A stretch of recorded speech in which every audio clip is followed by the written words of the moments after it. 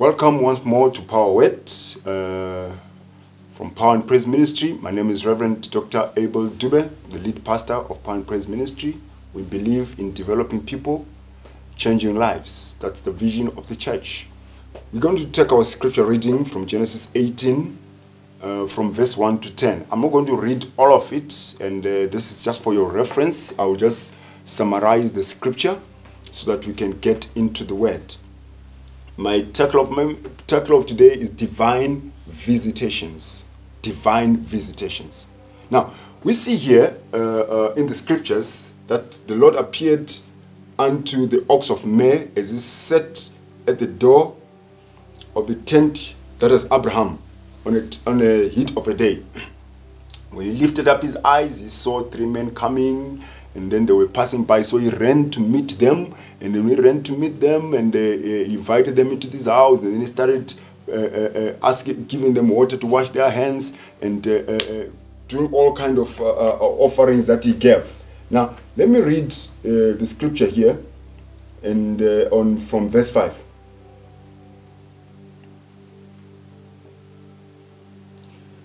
It says, "While I bring a morsel of bread that you may refresh yourself, and after that you may pass on, since you have come to your servant." So they said, "Do as you have said."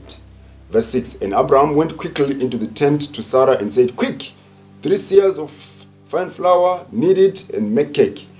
And Abraham ran to the head and took a calf tender and good, and gave it to the young man, who prepared it quickly. Then he took cup and milk and the calf, and he had prepared, and set it before them. And he stood by them under the tree while they ate. They said to him, 'Where is Sarah your wife?' Then he said, 'She is in the tent.' The Lord said, 'I will surely return to you about this time next year, and Sarah your wife shall have a son.' And Sarah was listening at the tent door behind him." And then also the scripture on Exodus 3, verse 7 to 8, you can write it down. That is when God was saying, replying to the prayer of the Hebrew children, says, "I've heard your cry, I've seen your tears, and I've heard all your groanings, and I've come down to deliver you from your taskmasters, and I'll take you to a land that is flowing with milk and honey." Now, divine visitation constitutes of man's greatest opportunity for a change of story. Every divine visitation encounter changes the man's story dramatically. If you see it in the Bible, you will see that everyone who got visited, his story changed so dramatically. Things were not as usual, but things just shifted and changed dramatically. That means he forcefully invades the change of man's story. God will come into your life forcefully to change a man's story. Glory to God. Now, divine visitation. What is divine visitation? Divine visitation validates your waiting on God. When I say divine visitation, I mean something that will come to your life to validate the visitation of God. You will not need to tell people God visited me, but it will be visible that God surely visited you. Now, why does God visit you? He comes to prove to your enemies that you have been waiting on God, and waiting on God was not in vain. He comes to visit you to remove shame from your life. He comes to visit you so that he can shift things around. Those who were looking down upon you, they begin to look up to you. Those who had forgotten about you, they begin to remember you. Why? Because God has come with a divine visitation. Glory to God. Now, God, who is called El Shaddai, decides to visit a man in his own house to announce to him that his season is coming to a change. Glory to God. He says, "I come to visit you to show you, or to prove to you, or to announce to you that your season has come to a change. You have been praying, but finally your time has come." Now, glory to God. Divine visitation is when God opens a man's file in order to grant him urgent attention. When I say God is going to surely visit you, it's something else. But when I say there's going to be a divine visitation, that means God will visit your file, open it, and grant you urgent attention. And say, this thing, this situation must change. This situation must have a new direction. Look, it looks like you are praying, but nothing is happening. And suddenly, there's something, a shift happens in the atmosphere. Glory to God. Hear me. Waiting time is not wasted time. When we say wait on God, you are not wasting your time.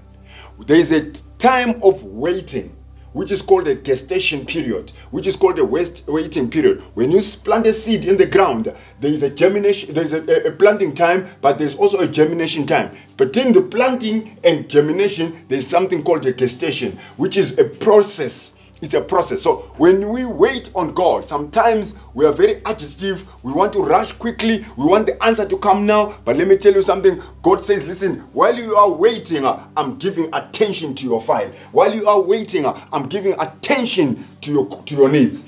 Waiting time is not wasted time. Surely there is an end, and the expectation of the rushers shall not be cut off, says the scripture. Surely there is an end. The expectation of a rusher shall not be cut off. That means if you are a rushers person, if you are a believer, you must always stay with the expectations. Amen. Don't ever wake up in the morning and you don't have expectations, because divine visitation is going to meet you. When divine visitation meets you, it must meet your expectations. What are you expecting this morning? What are you expecting this afternoon? What are you expecting this evening? What are you expecting this day? What are you expecting this month? What are you expecting this year of 2020? What are you expecting in this decade?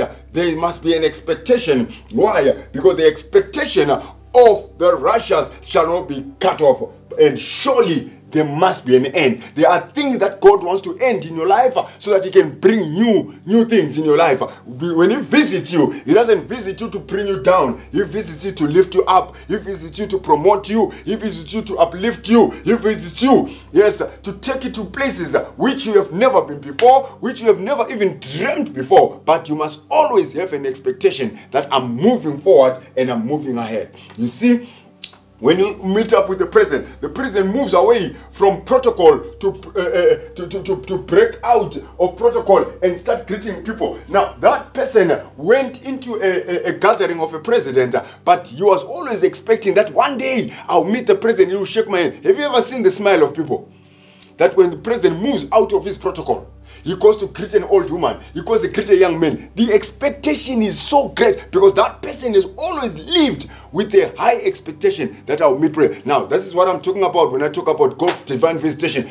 God is like a president. He is likened unto a president here. You will move out of protocol, out of the way things are supposed to be done, the status quo, to branch out just for your file, to branch out just for you. That is called divine visitation. It's no longer when we see the president moving away, he says it's no longer of national importance now, but it is now of personal importance. It is not national importance for president to break out of protocol and greet an old woman, but it is for personal importance. Glory to God. Now, God says, listen, your situation might not be of national importance, but it might be of personal importance. That's the situation I'm coming for. That's the situation I'm coming to bless you with. Glory to God. When they passed you, they said you are gone. When they looked at you, they said you can't make it. But let me tell you, God is about to visit you. Where they wrote you off, God is about to visit you. God, where you are not known, God says you shall be known. I will make you known. Glory to God. But hear me. The Lord is saying, this is your hour, this is your season, this is your moment for divine visitation. Position yourself for divine visitation. Position yourself for divine visitation. Listen to me. The Bible says in the New Testament, there's a man called Nicodemus. Nicodemus was sitting and he was waiting. He was waiting for the passing of Jesus. He had an expectation. He knew today will be my divine visitation. Maybe he might not be able to see me. Maybe he might not be able, but I'm the one who will see him. And when he was waiting, hiding, and Jesus saw him and said, Nicodemus, come down, because tonight we shall sup in your house. That was a divine visitation. Whatever the needs you have, wait on the Lord. For you to get your breakthrough, you just have to wait. Don't give up now. Nicodemus was waiting. They said he's a short man, but he was waiting. They said he doesn't qualify. He was waiting. Whatever you need, even in your prayer, wait on God, because divine visitation is coming. Hallelujah. Glory to God. Now, you see, Moses was the keeper of the sheep. He was not only keeping his sheep, he was keeping his father-in-law's sheep in a desert. Sitting in a desert, quiet place. Divine visitation came. Hallelujah. Glory to God. A divine visitation came. In a quiet place, in a desert. You know, in a desert, nothing grows in a desert. You'll be sitting there and thinking that, number one, I don't have my own sheep. I grew up in the king's house, palace. I was treated like a prince. But now, I'm now heading my father-in-law's sheep. I don't have anything of my own. But it was in a quiet place. And in that quiet place, God says, come, I want to talk to you. I want to talk to you. One encounter for Moses turned his whole destiny around. When he was sitting in that desert, heading his father's sheep, God says, in your quiet time, there is an encounter. All your mandates, you will get it from this one encounter. Moses got all his mandate from one encounter of a divine visitation from the Lord. Hallelujah. Glory to God. One encounter. All his mandate was settled. Every divine encounter with God will answer to genuine concentration and focus. Elijah and Elisha in the book of Kings, 2 Kings 2 verse 10.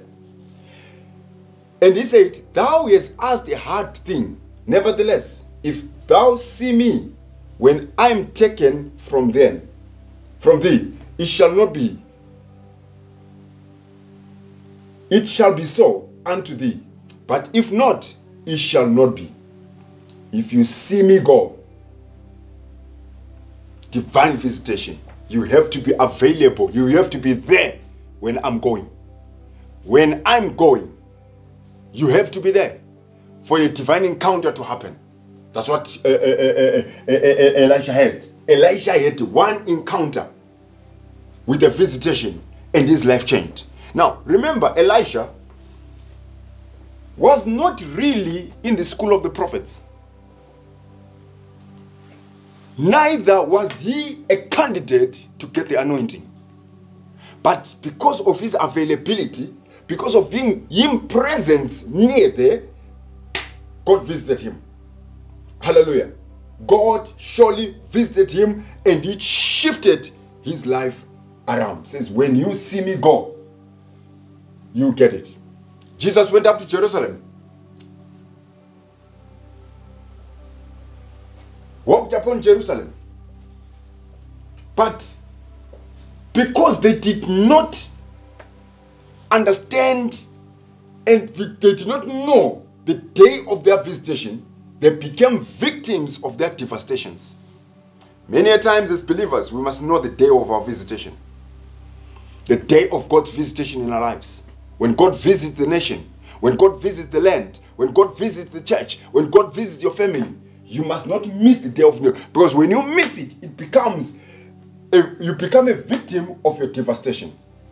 Jacob said, God has been here and I knew not. That's in Genesis 28 verse 16. God has been here and I did not know. He missed his divine visitation. He nearly missed it. He says, I've been coming to this place and I've been moving and doing all sorts of things, but I did not know that God has been here. He nearly missed the day of his divine visitation. Hallelujah. Glory to God. Now, the same scripture we read, Exodus 3 verse 7, 8 says, I have seen your affliction. I have seen your affliction. God is a God who sees. He's a God who sees afflictions. People of God, every divine visitation is to terminate men's affliction. God wants to terminate your afflictions. When he visits you to terminate your afflictions. He visits you to terminate what is troubling you. He visits you to terminate what is troubling your life. This visitation is to turn around someone's frustration into a testimony. He shifts frustrations. I mean, we are living in times where there's trauma. Trauma is everywhere. Fear is everywhere. Uncertainty is everywhere. But God says there is something called divine visitation. When I visit you, I'm going to remove that frustration into a testimony. Glory to God. Glory to God. He says, I'm bringing you a platform for instant interventions. Divine visitation is a platform for instant interventions. Let me tell you something. We all need instant interventions. And let me tell you, instant interventions are not something that you dream about. Are things which exist. Are things which are there. Because it is God who knows how to do them. Let me tell you, when God wants to bless you, he doesn't need to consult a committee. He doesn't need to consult anybody. He will jump everybody just for you. Why? Because he says, I'm a God of divine visitation. When I visit a man, I change his story dramatically. When I visit a man, I turn frustrations into testimonies. When I visit a man, I terminate men's afflictions in the mighty name of Jesus Christ. Now, listen to this. There was a man in the Bible, a man in the pool of Bethesda, and this man was sitting there for 38 years, sitting in the pool of Bethesda. There was nobody to help him, and actually this man had wrong assumptions. You go to the pool of Bethesda where everybody is there waiting for the move in the waters. Nobody is going to help you. But as he was waiting there, hopeless case, Jesus appears for instant interventions. He appears, says, do you want to be well? Listen to the man's answer. I have no man. God was not saying, explain your problem. He says, you just need to believe. Because the man of divine interventions, the man of divine encounters was here. Jesus himself had arrived. He says, do you want to be well? He says, pick up your bed and walk. Take up your bed and walk. Be set free for instant interventions. Be set free. Rise up. Pick up your bed and walk. Glory to God. God visits you to terminate your frustrations, to give you a testimony. Glory to God. Now, every divine visitation is affected through human vessel. Affected through human vessels. Every divine visitation is effected through human vessels. By a prophet, he brought Israel out of Egypt. By a prophet, he preserved them. God was one working through Moses. Says, I am God, I change not. Glory to God. Lazarus and the rich man. They are now in heaven. And God says to the rich man says to God, God, ask Lazarus to go and fetch water. God says, there is a thin line. There is a thin line. You can't go there. And then the rich man says, okay, fine. Send someone to go and talk to my people. Send Lazarus to go and talk to my people. Or let me go and warn my people. And God says, no. The Moses is down there. You will warn them. You refuse. You missed your day of visitation. May you never miss your opportunity for day of visitation. Hallelujah. Glory to God. Now, we read the scripture here where God is talking to Abraham. And Abraham is receiving a change of story. He's receiving a change of story. Glory to God. Glory to God. Abraham had believed God for a child. He had no child. His wife Sarah was barren. But three men come. And as they come into the house, Abraham took note that these men are coming here. Let me do something peculiar for these men. He started going, looking for offerings, looking for milk, looking for water to wash hands, looking for water to drink, looking for everything, killing the fat calf and preparing it and let them eat. And then when they had eaten, they said, today, Abraham, is a day of your visitation. Where is Sarah, your wife? He says, bring her here and tell her by this time next year, there shall be a cry of a baby. That was a change of story. That was an instant intervention in Abraham's thing. Abraham did not need to even pray about it because God had listened to a cry and God had come and had come to deliver him. Same as he did to the children of Israel. Glory to God. Now, what do you do to get divine visitation? Number one, Psalms 50 verse 5 to 6 says, gather my saints together unto me, those that have made a covenant with me by sacrifice, and the heavens shall declare the righteousness, for God is judge himself. You need to maximize the miracle power of divine visitation. Now, God says here, I will show up. I will rise. I will manifest myself. And when do I rise? I rise in that altar of sacrifice. Abraham sacrificed to God. What is that sacrifice? He gave to God.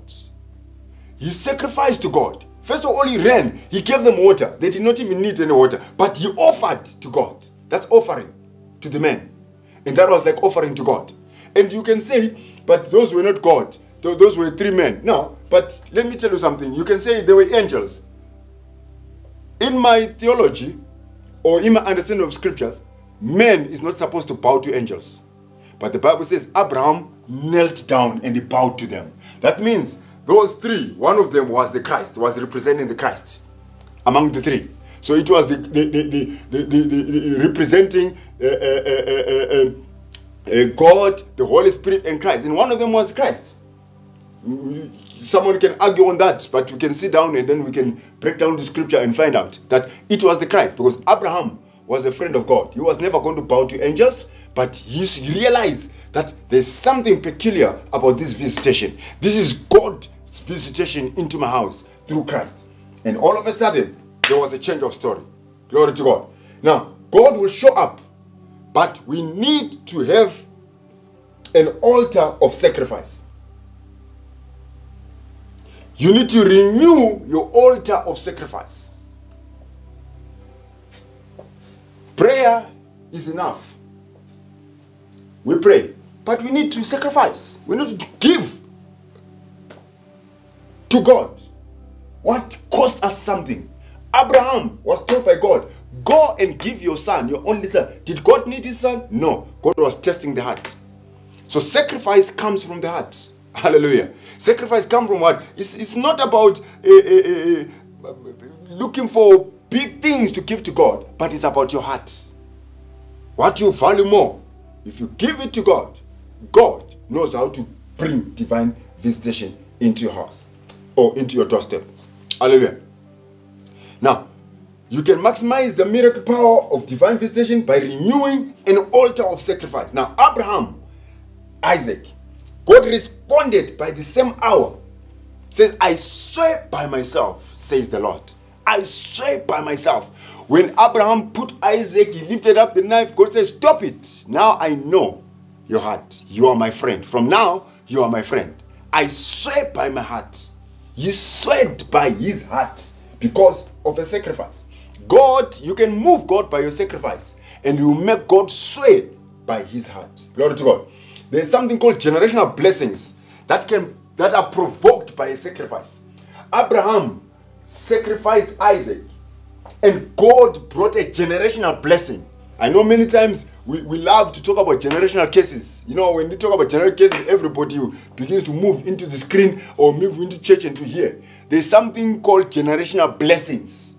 Abraham got a generational blessing, and it fell among Isaac, it fell among Jacob, it fell among Joseph. Every generation, they were blessed because of a generational blessing, and it was provoked by a sacrifice. Hallelujah.